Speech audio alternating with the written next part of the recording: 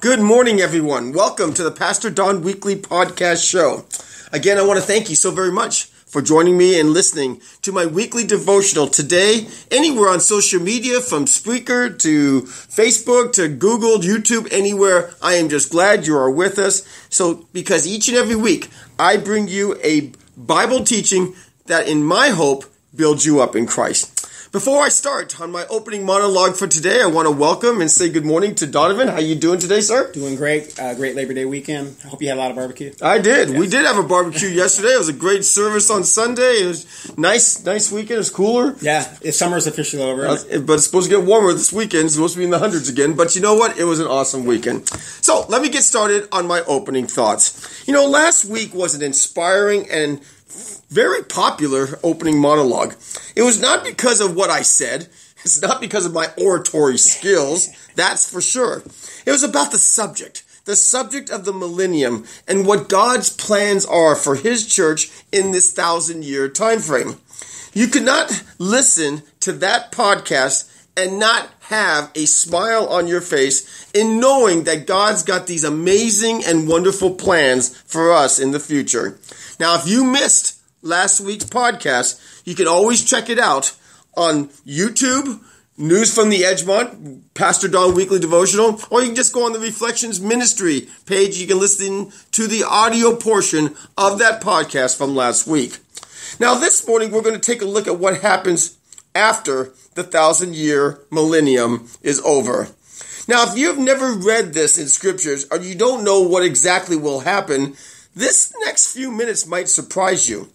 We learn that after the 1,000-year millennium is complete, Satan will be set free, but only for a short time. How do we know that? Let's take a look at the book of Revelation, chapter 20, starting in verse 7. Revelation 20, starting in verse 7, says, "When the 1,000 years are over, Satan will be released from his prison and will go out to deceive the nations in the four corners of the earth, Gog and Magog, to gather them for battle. In number, they will look like sands on the seashore. They march across the breadth of the earth and surround the camp of God's people, the city that He loves. But fire comes down from heaven and devours them. And the devil who deceived them was thrown into the lake of burning sulfur where the beast and the false prophet had previously been thrown. They will be tormented day and night forever and ever." Hard to believe that God will make the decision to release Satan after the 1,000 years, and it's even harder to believe that Satan will be able to round up enough people in order to try to fight God once again. But before I get into that, I want to ask you guys a question. Well, I'll ask Donovan first. Did you like that TV show Law and Order? The earlier stages, the earlier incarnations. Yeah. The earlier ones are probably better than the later, but I used to be a very huge Law and Order fan. It was one of my favorite TV drama shows, especially the SVU, right? Because it's just such a different type of precinct within the police force. It is one of the true cop shows I've really enjoyed. And it's interesting that I noticed on many of the episodes on Law and Order, specifically SVU, Special Victims Unit, is that normally in a lot of these shows, the detective would catch a child rapist, or a detective would catch a murderer or an abuser at the beginning of the show, only to have to release the criminal in the middle of the show because of a technicality, right, because of a glitch, or because lack of evidence. Then the detectives has to spend the rest of the show trying to find more evidence in order to put the bad guy back in jail. But in the meantime, that released villain is free to do exactly what he was doing before, abusing kids, raping women, or killing people.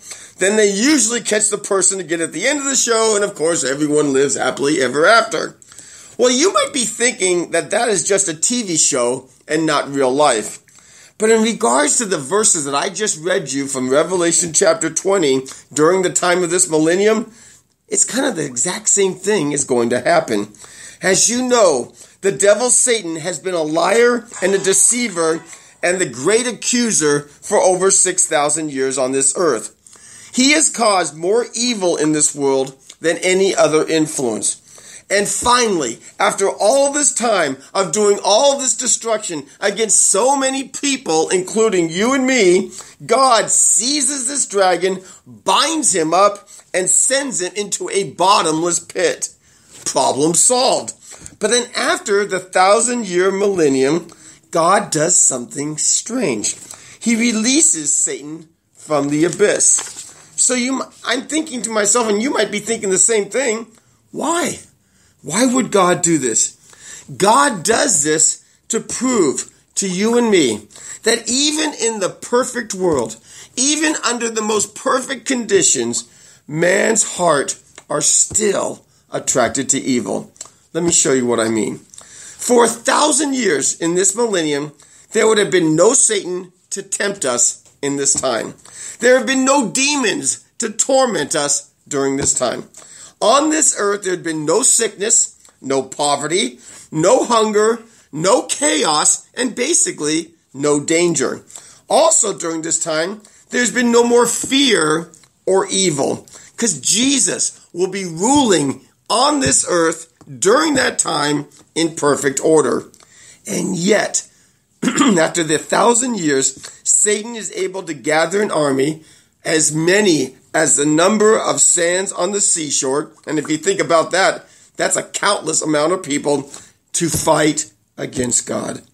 So exactly what does that mean? It means that even in a perfect world, in a perfect environment with a perfect rule, man's heart will still rather desire evil over good.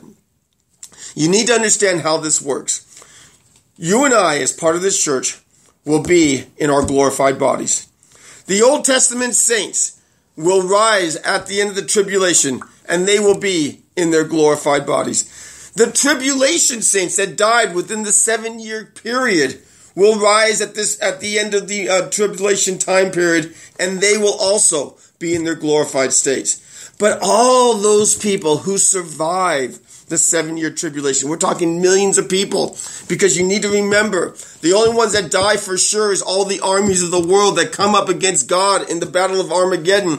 But there's still going to be millions of people around that will survive this 7-year ordeal that did not take the mark of the beast. What happens to those people? They come to this new earth with Jesus as rule, but they're not in glorified bodies. They're in their own natural bodies as we are today. So they are able to repopulate this earth. And like I said last week, in a perfect conditions, Garden of Eden type conditions, these people are going to live longer lives. Living 100 years will be like living as a child. People will be living lives as prior to the flood of Noah's Ark. So people is going to be living longer. There'll be more births. There'll be so many more people on this earth, and no one will be perishing. So what's going to happen to the population? It's going to explode. So now you can see where we could have as many people as the sands in the seashore. But the problem that is scary for me, and I'm sure it is for you too, Donovan, is why would these people side with Satan during this time to try to fight God when they've been under God's rule for the entire 1,000 years? And you know God's rule is perfect. Yes, he would be ruling with an iron scepter, but he'll be ruling righteously. He will be ruling biblically. He'll be ruling godless, godful, totally God-filled. And yet people will reject that in their natural bodies and desire evil over good. What that tells me is that the heart of people are just evil. And this proves it at the end of this millennium. But here's the great news. The great news is that God does defeat Satan and his enemies for good. And it really wasn't a fight. It was just kind of like the Battle of Armageddon. He does it with fire from heaven. But this helps you and I to realize how powerful and powerfully sinful our personal spirit is. Even in the best possible scenario, man in their natural state will still rather turn towards evil rather than turning towards God. I guess Jeremiah 17:9 is true. Jeremiah 17:9 says it best. The heart is deceitful above all things and beyond cure. Who can understand it? So what does that mean for you and I today? The potential of even our heart and spirit to turn into evil is great.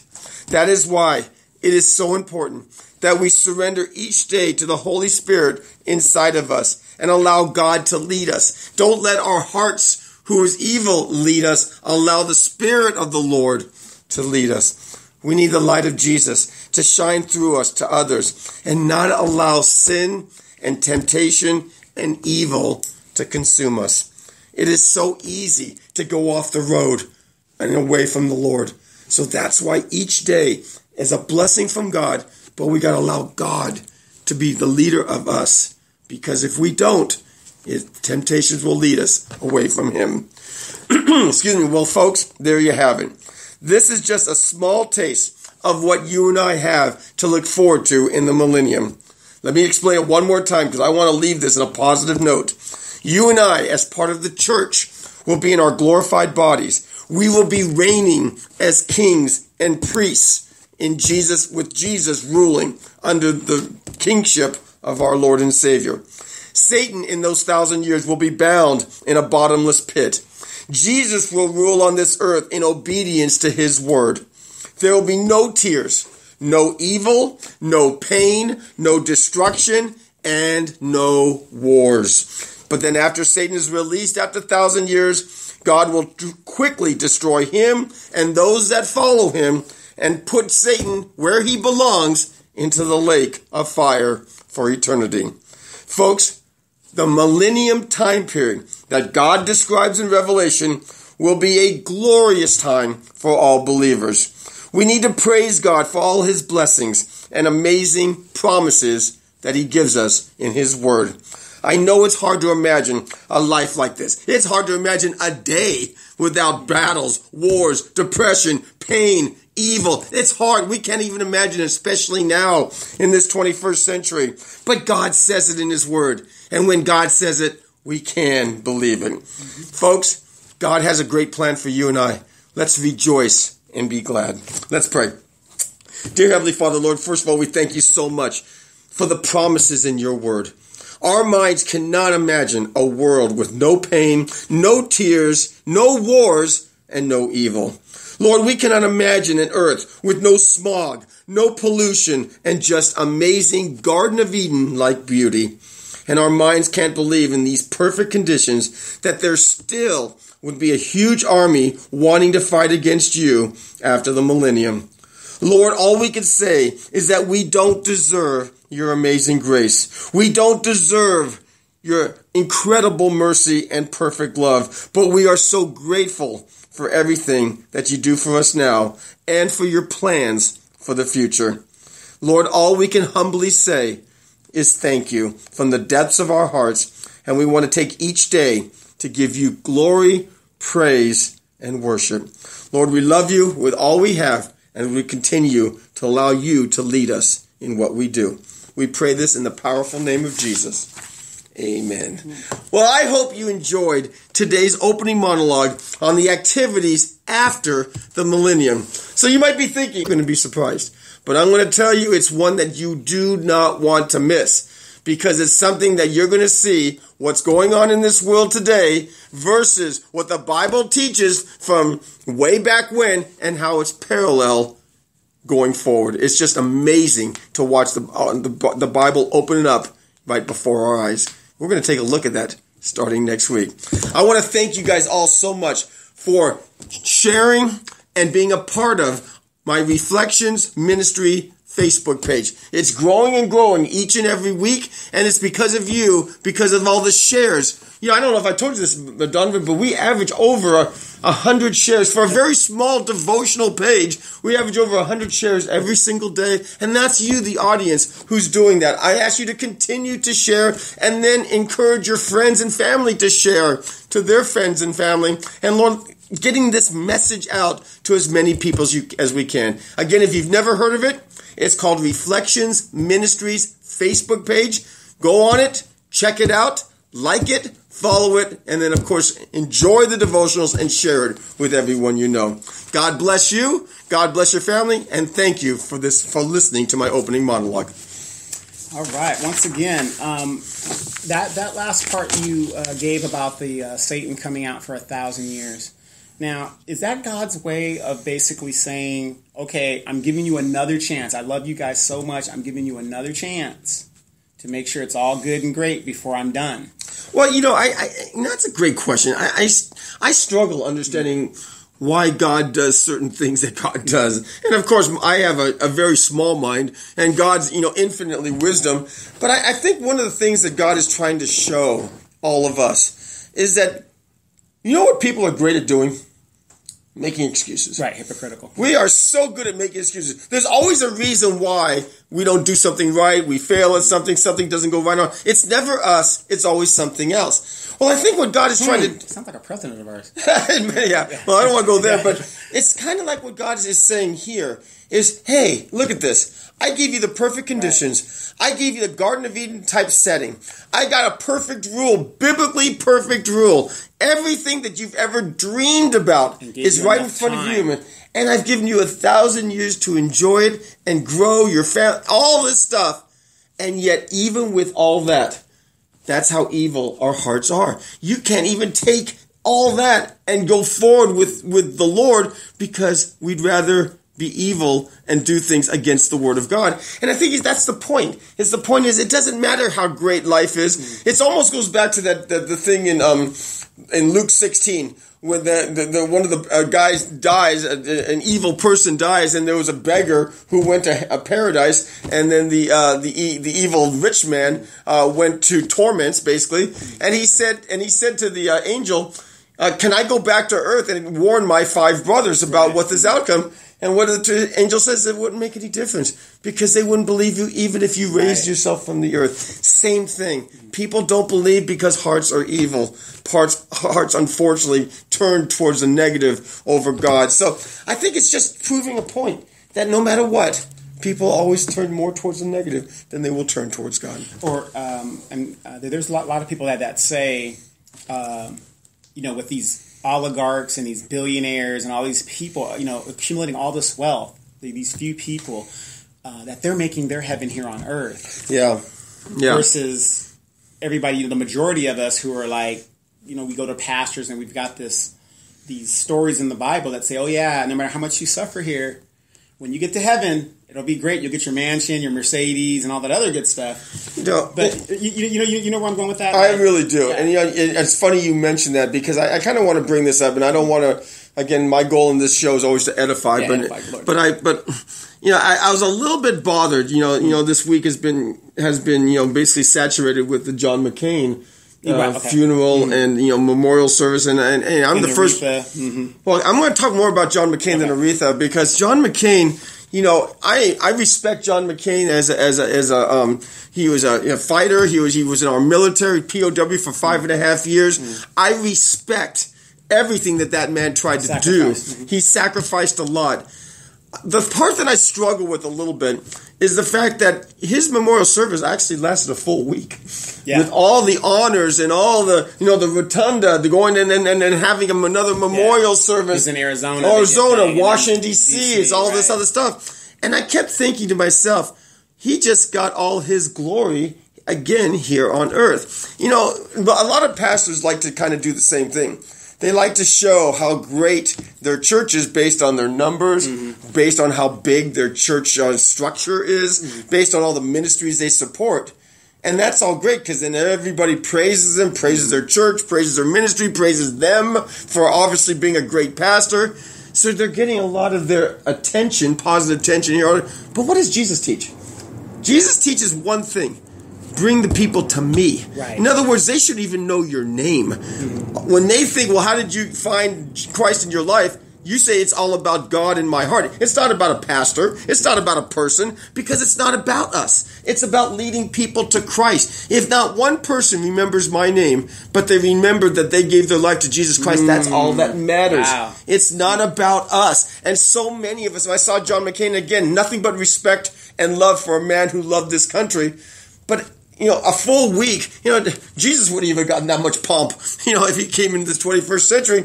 And the goal that we need to remember is, as Christians, is people don't need to remember us. You know what? We're just people instruments that God uses in order to give glory to Him. People need to remember Jesus. It's all about Jesus. We need to, attract people to Jesus, not to us. We go away, but Jesus lives on forever. And like I said, not negative against John McCain. He got a lot more than, Aretha Franklin. Aretha Franklin, she sang for the Lord. I mean, she was a God-centered woman, but it was just a little bit too much. And I wish that they would have just backed off a little bit and been a little bit more about, because I know he was a Christian man, sure, and a little bit more about God. But you know what? We need to realize what our mission is on earth is to lead people to Christ and Christ alone, not for our own benefit or for our own ego, but for Christ alone. Well, I'm glad you brought up the John McCain thing, because you also know that they use that as a political... They did. Tool. And it's so sad, because that's why when... I'm a firm believer in separation of church and state. When I see pastors that want to, be up there with the president and all this other stuff... those are the religious people that Jesus said before he sent them to heaven to avoid. Yeah, and it's kind of a little pet peeve I have. I do believe, I believe we all have our opinions on things, and that's okay. But I do believe, in our churches, in our Bible studies, and in our Christ-centered settings, the focus has got to be on Christ. Not on politics, not on you love Trump, you hate Trump, you love McCain. It doesn't matter. We all have our opinions, and your opinions matter in those settings. Not when we're talking about, the Bible and the house of the Lord. Exactly. It's got to be all about Christ and Christ alone. And I hear a lot of these, pastors says, no, we have to go out there and be the political leaders. We've got people for that. Yeah, we've got people for that. We need to be the Christ-centered leaders and say, whatever, we're going to respect our leaders, we're going to pray for our leaders, but we're going to pump up Christ in people's lives. And then, it's really sad when you see pastors doing that, because even the Pharisees, they were religious guys that were leaders in that. And they were so corrupted. Remember, Jesus was a young man, a teenager or whatever, kid. And he was calling them out. Like, hey. 12 years old. Yeah, exactly. All this coin and all this ceremony, that don't mean anything to my Father. Yeah, exactly. Exactly. Again, it's getting the right focus. The focus for people that are consider themselves strong Christians, pastors, leaders, preachers, whatever. It's got to be Christ alone, not anything else, because all that does is takes us away from our mission, and the mission is more distraction. And I think Satan, uses that to keep us at each other's throat. You're a Democrat, you're a Republican, you're a communist, you're this or you're that. Exactly. We're all people. Yeah, exactly. And again, we got to understand our role. Our role is not. My role is not to change the world. I'm not going to change anybody. My role is to lead people to Christ. That's my role. Right, and like I said, you could forget me the day I die, and that's okay, as long as you remember Christ and as long as you follow Christ. Then it's okay. That's what it's all about. Exactly, and I think a lot of us forget that in our emotions. I think a lot of pastors forget that. I think a lot of high recognizable people in the faith. I call them high recognizable. I'm not sure if Al Sharpton is a pastor or a reverend. I'm not sure what these people are. Jesse Jack. I'm not sure what they are, and I'm not judging them. I don't know them. Please judge them. I can't do that. But again, when I see them and all they're doing is getting their face in on camera for these different actions, political actions, or these funerals and all that stuff. I'm thinking, how's that leading people to Christ? Right, and and it's kind of funny. Like I said, I didn't watch the Aretha thing. It was 10 hours worth of stuff. Yeah, I didn't see that much of it either. But in the black community, it is so funny how we will take a man like I don't like the way. I mean, isn't there some kind of repercussion when you're a reverend and you've got the title of reverend? Can't they take that from you when you do something against? Because it's kind of stupid to have this person up front who has a child out of wedlock that he tried to hide and all the other nefarious things that he did. But, black people, we are so forgiving that we will take these urchins, and I call them urchins, like sea urchins, the bottom of the sea, and we'll put them up there like they're still leaders and they're still somebody that, people should listen to. Well, again, I don't think it's just relative to the black pastor. I think there's a lot of white and Hispanic and others that fall into that category. Because I always think about, if Jesus was sitting at that funeral, or if Jesus was sitting listening to those type of individuals, what would he be thinking? Would he be thinking, you're my child, you're doing the work that I'm asking you to do? Or would he be thinking, who are you? What are you doing?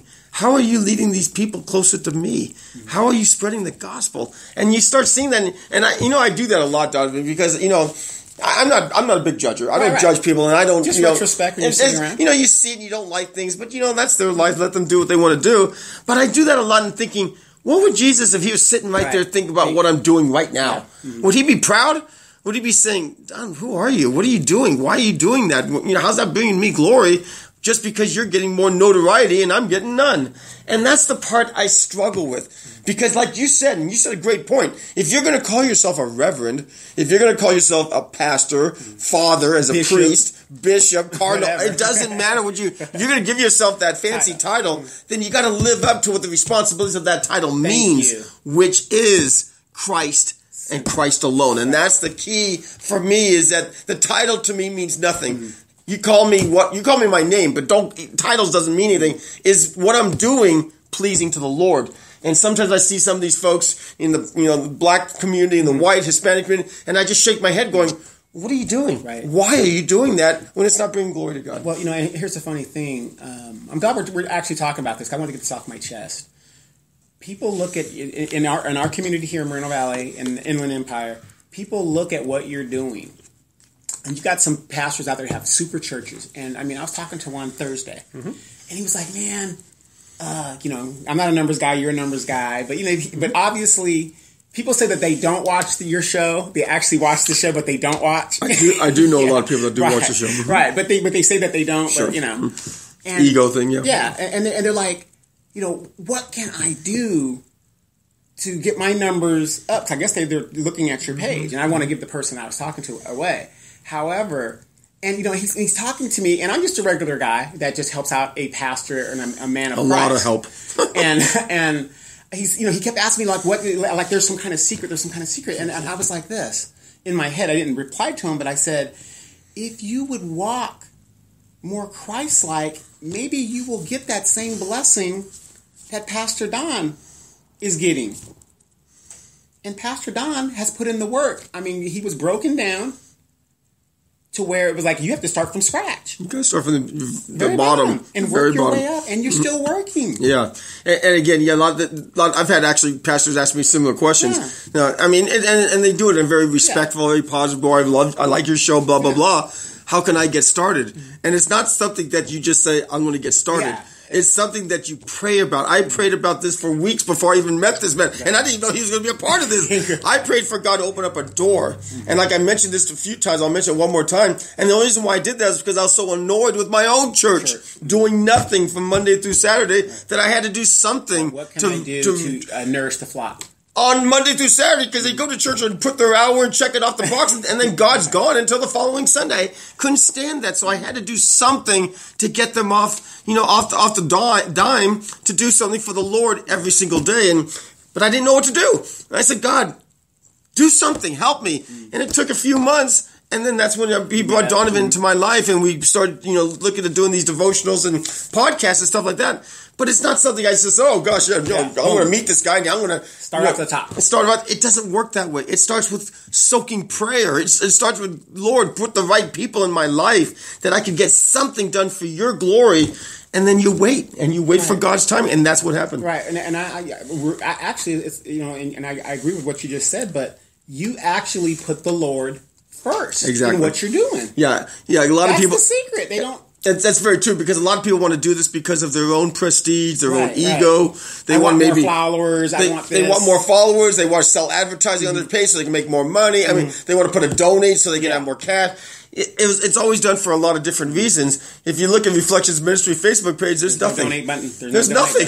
The only thing that's on there is basically the fact that I want you to be edified in Christ, and that is it. It's got to be, the motives has got to be Christ centered. Right. Now I'm going to be honest with you, folks. My books that are being published are coming out in about 2 months. Right. So I may have it's not a donate, but it's a buy the books or learn more about the books button that could be on the Reflections page. But there's value to that. So it's not just donating to a church type thing. But anyways, and again, you can't think like, and I'm just going to start this thing. I'm going to have 10,000 people watching like Pastor Don. It doesn't work that way. It doesn't work that way at all. It is a process. and it's got to be done in a way that honors Christ alone and not yourself. And I think that is why you're successful, because you're doing it because the Lord has told you this is the vehicle that you are going to use. It's not about Pastor Don. You're teaching something a lot of pastors don't do, which I think the Lord has put you in this position, because a lot of people were like, whoa, I love that series and da-da-da-da-da. Mm-hmm. He's not doing it for the Pastor Don. Oh, it's about me. He's doing it because the Lord put you in this position and said, hey. I appreciate that. And he's right, though, because there's not a lot of pastors talking about end times. And a lot of people are so confused. And most of the times, the things that they think end times is about is not even in the Bible. So having this series that allows you to at least have a different view. I'm not selling it to anybody. I'm not forcing you to believe everything I say because I'm so brilliant. Check it out for yourself. Read the Bible, read Revelation, read Matthew 24, and figure out for yourself what you think God is teaching us in those passages, and then make your own decision. But at least this gives you a foundation here to be able to at least go to that next level to do your own studying on your own. Right. Now, back to the 1,000 years.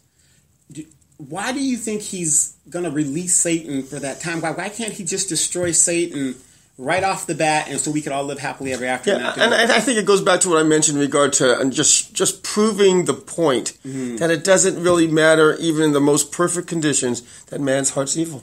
I think it just proves that point, even in perfect conditions. I mean, I with the audience right now, I cannot even imagine one full week of no pain, no suffering, no stress, no worries, no fighting, you can't even picture 1 week, let alone 1,000 years. And yet that's what it's going to be like, and it's still not enough. So I think God says, okay, I'm going to prove to you guys. I'm going to release Satan, and look what happens. As many army as the sands of the seashore. How many sands are in the seashore?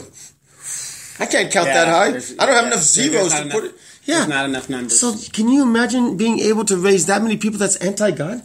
Kind of reminds you where we're at today type thing. But it proves that point. And I think that's what it is. God's proving a point. Of course, it takes a nanosecond to destroy it in fire from heaven. But again, it proves to us, no matter what, living the life Christ for us, it's just not there with our evil heart. Well, I'm going to say this. And I challenge everybody out there, if you're going through any kind of struggles or financial issues, or you need to pray for a loved one. By the way, my grandfather made 95 years old. Oh, praise the Lord! That's awesome. I think he's 96, but back in those days, hard to keep the records right. But we that's awesome. That is awesome. He's 95, still walking and doing his thing and having a good time. He went to go party. He had a party somewhere. Oh, good for him. So he's doing his thing. Good for him. But if you're suffering and you're going through anything, I challenge you. Give it to God and see what happens. Amen. I'll tell you this. Sometimes God's the last resort. He needs to be the first resort.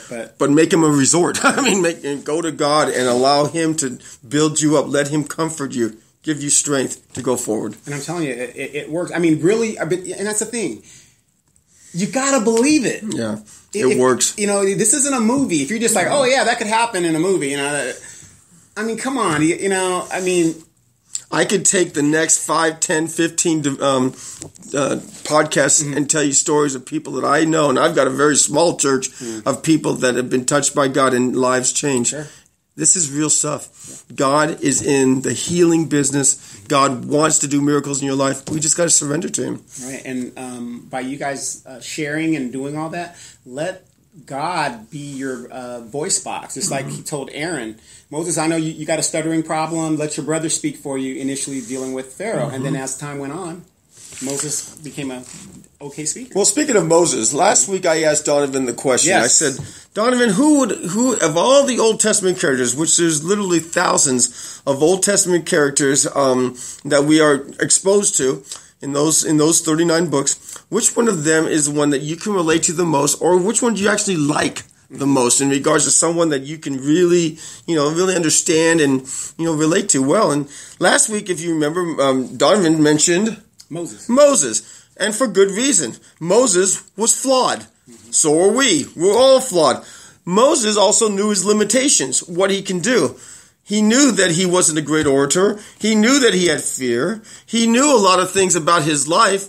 So he was conscious of what the type of person he was. But the key was Moses was faithful. And Moses did what God, he was obedient. He was faithful to the Lord. He was faithful with the Pharaoh. He was faithful in the desert. Everything that Moses did was God-centered. He got over his fears. He became strong in his faith once he recognized, what God was doing through him. Moses is a perfect example of a leader that I would love to be like. Someone, knows his limitations, but is continuously faithful. So the question I'm going to ask, I'm going to take Donovan off the hook today, because I'll do it next week, is I was going to describe to you who one of my favorite Old Testament characters is. Now, he's not one of the biggies. The biggies, you look at it from Old Testament. When you think of Old Testament men, you mostly think Adam. You think Joseph and Moses and David. I mean, those are the biggies per se. Oh, of course, Noah and the ark.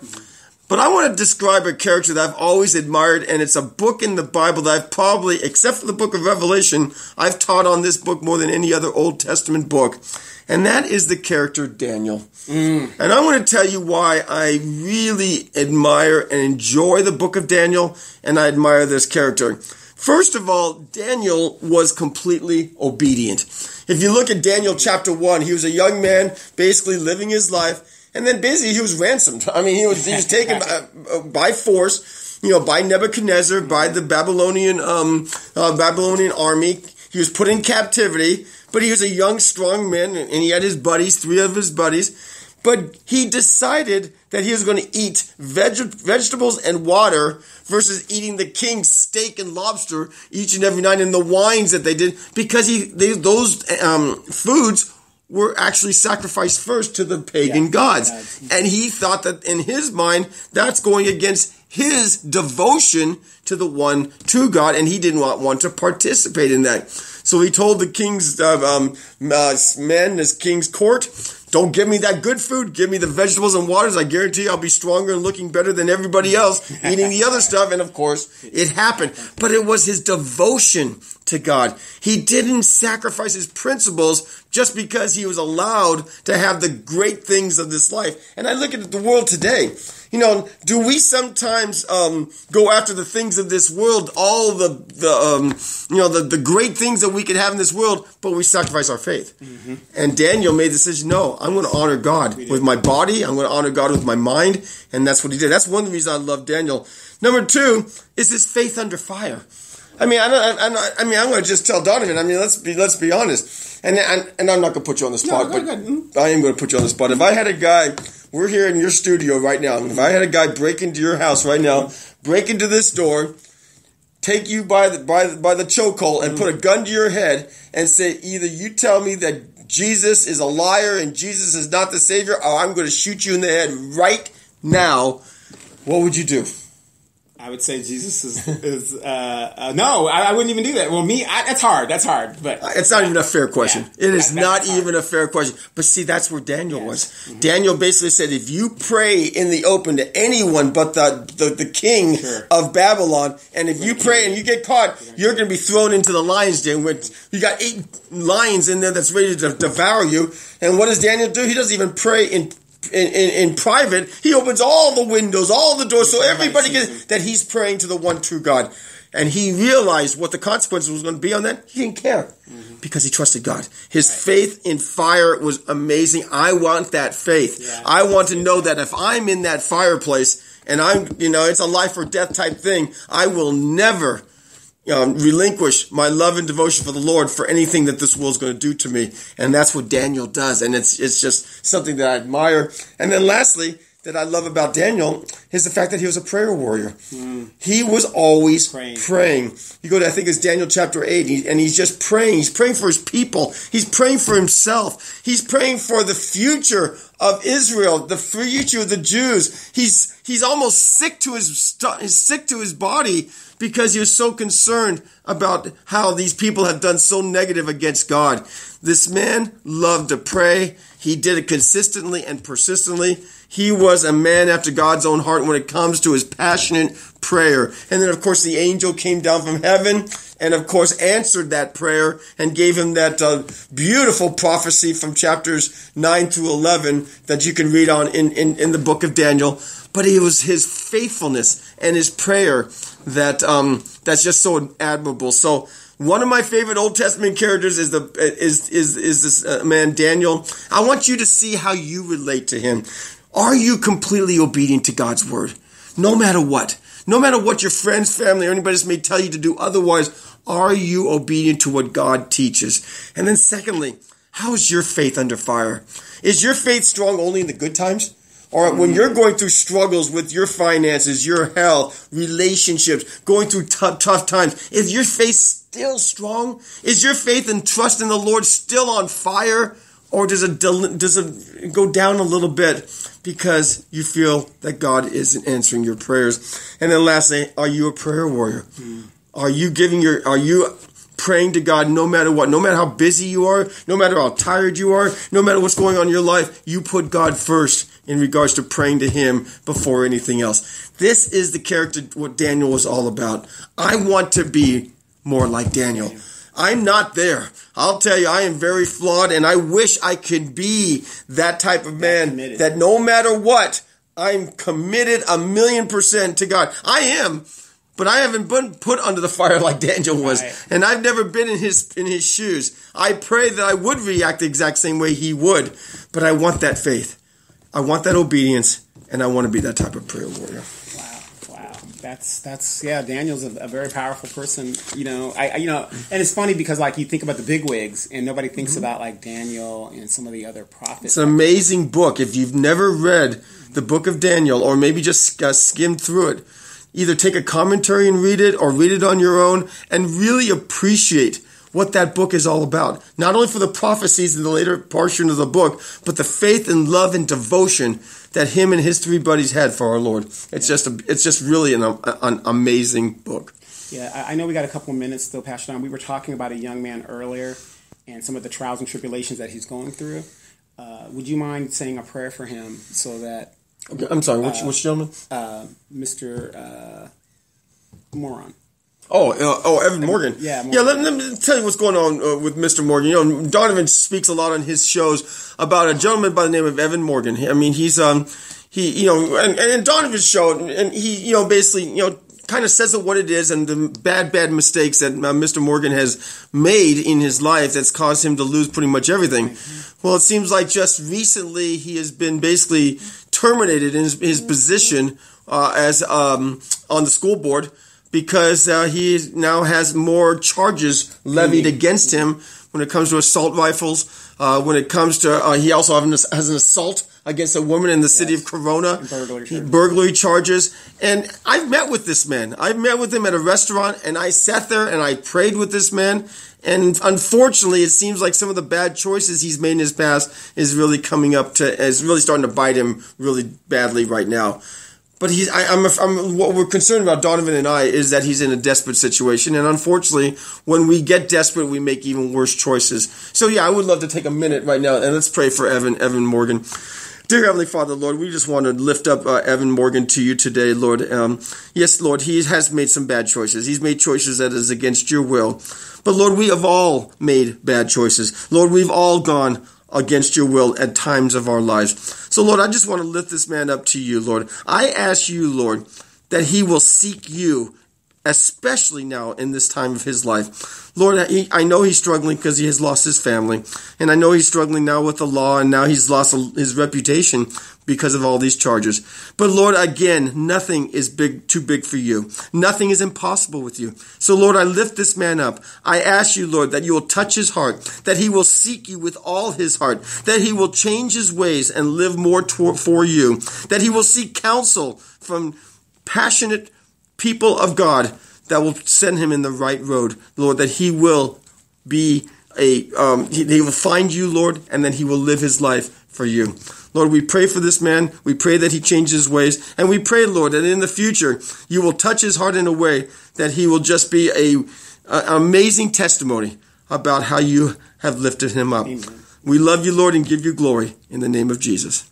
Amen. All right. Thank you, Pastor Don. I appreciate that. Absolutely. And again, I want to thank all of you again for joining us for the Pastor Don Weekly Podcast Show. Again, you can hear it, audio. It'll be coming out today over off of It'll be on the Pastor Don. It'll be on the Reflections Ministries Facebook page. We're live right now. And then we're also going to have it on Spreaker and YouTube and everywhere else. So thank you so much for joining us. And if you have any prayers, comments, questions, message me, call me. My number is on the page.